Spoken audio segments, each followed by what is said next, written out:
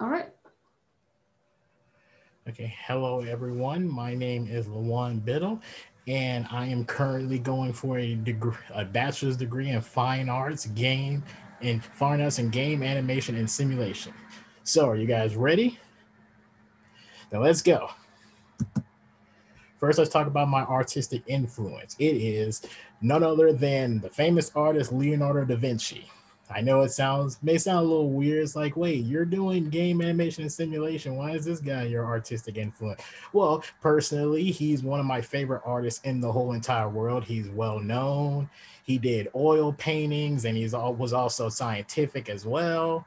And I drew inspiration from all of that because he was like an artist and a scientist. Two things you probably think wouldn't go together, but he made them work. And I took influence from that as in a way of saying, let me try to do some art and see what I can bring together that probably don't go together. And I found out I really liked art in more ways than one. So I really thank him for that. And yeah, pretty much that guy there is the reason I am going for this degree. So let's go into my work. First, this is a caricature of my stepdad. Raphael Taylor is his name.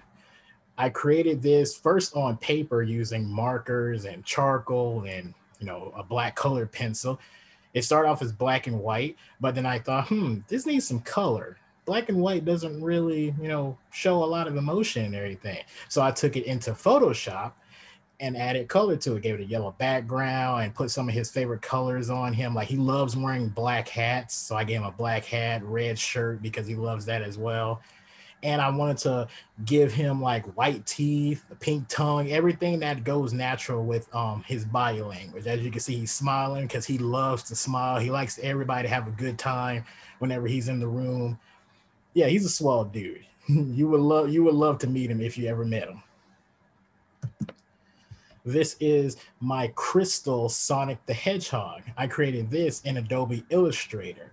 All it is basically a bunch of squares and triangles in the shape of Sonic the Hedgehog. And I used a gradient tool with his colors in order to give it that little awesome crystal effect, make it look like he's made of glass. And I really enjoyed doing this one because it took a long time because I had to make sure every square and triangle was lined up correctly to make his image but not make it look weird. This is my company logo. One day I really want to make my own company, not just work for another company for the rest of my life. I want to make my own. That way people can come to me and want their designs to be made by not only me, but also other people that probably work for me as well. And this would be the logo that I would like to have.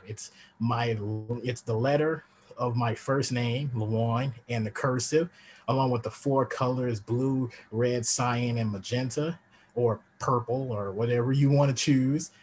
And I chose those colors because those four are my favorite colors to use. I really love using like colorful tones whenever I make art because they show lots of emotion that you wouldn't normally expect or see in like something as simple as black and white. I like to use lots of colors whenever I create things. This is a mock-up of my single page website. I put it on these Apple products because, well, a lot of people use Apple products nowadays. So I thought, man, this will be great to go on there. It was a single page website of the band Crush 40. They make the music for Sonic the Hedgehog, was as you saw their Crystal Sonic before. You should know by now Sonic is one of my favorite characters. I love the guy so much.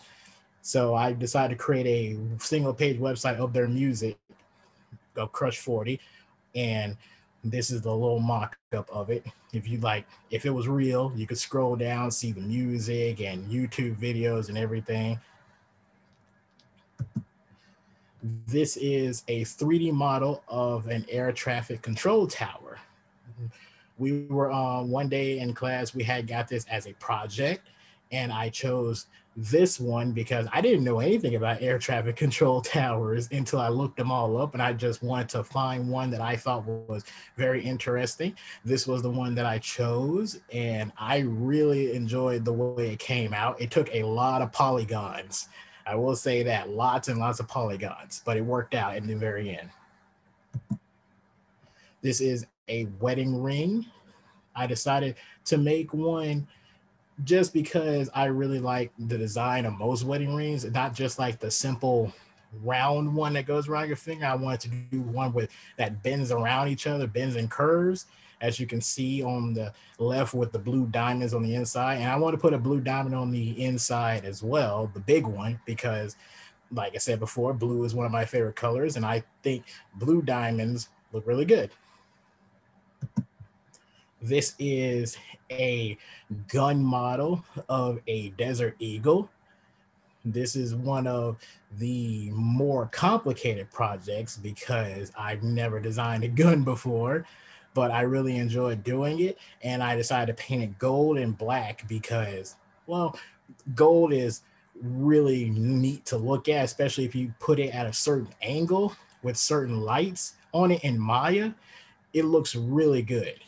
So I went with this angle because it shows more of that gold texture.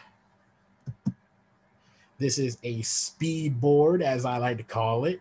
It's basically a skateboard, but it has that lower angle, as the skateboarders call it. They call them the speed boards because they get more speed on these than normal skateboards. I used a marble texture for the board itself and simple red wheels in order to match the color of the red and white marble. This is my alien. His name is Kyle. Say hi to Kyle. He was made in mud box. That's why he has such a big head, small fingers, small feet. And used there in order to, expand the mud, as I would like to say, in Mudbox. And then I brought him into Maya to give him his little gadgets like his jetpack and his little feet boosters and the little blasters on his hands. Now I'm going to show you what I call the Millennium items. They come from the anime Yu-Gi-Oh! So if you want reference for that, you can look up Yu-Gi-Oh! Millennium items or just type in Millennium items and you will find these pics to compare. This is the Millennium Puzzle, one of the main ones you will see in the show that belongs to Yugi, the main character. These were all made in Maya, and I gave them all the gold texture like with the Desert Eagle, except this one is more, crisp, more clean because I learned how to do it a lot better after the gun. So this is the puzzle from this angle. I really like this angle. It really, dynamically shows that around the eye. This is the Millennium Ring, and I know you're probably thinking, wait, why is that called a ring? That should be a necklace. That already exists. I don't know. If you got a problem with that, you can ask the showrunners. But this is the Millennium Ring. This is one of the more detailed, Millennium items. I really like this one the most because I thought that this one, with all the items and pieces that I had to put together to make it look so good, I really enjoy how it came out at the very end. This is the Millennium Key, one of the simpler items. It's mostly just the key itself. Also, once again, in Maya, gold texture. And this is the Millennium Eye. Once again, one of the simpler ones. It's the eyepiece, on a little spherical shape, gold texture, just as everything else. And I chose this angle because, well, it looks right at you no matter where you move. It's going to follow you. Now I'm going to show you the realistic hand that I created in Maya with angles. This isn't the only angle I have. This is one angle. Here is the next angle from the top. And here is the next angle from the bottom where you can see the finger joints where they would curve. I really enjoyed making this one because at the very end, I didn't think I could make something so realistic. And it was really neat. And it was awesome that I created something like this.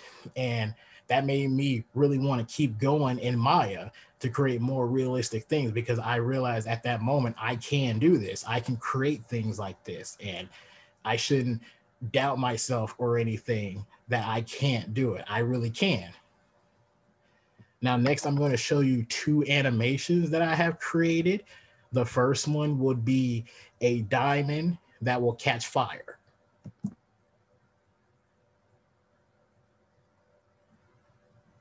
Now, the next one, I'm just going to show you a small animation of, of temple pillars rising with the diamonds coming down from the roof.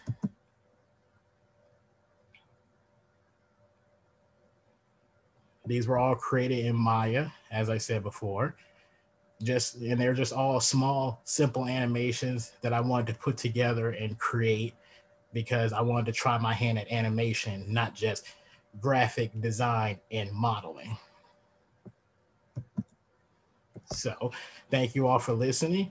Down below are my social medias that I am more active on, Facebook and Twitter, as well as my LinkedIn and my personal website. You can contact me there. Ask me, do you want me to create anything for you? Or if you just want to ask me some questions about any other work that I have, I'll be more than happy to answer. So as I said before, thank you for listening and have a good day.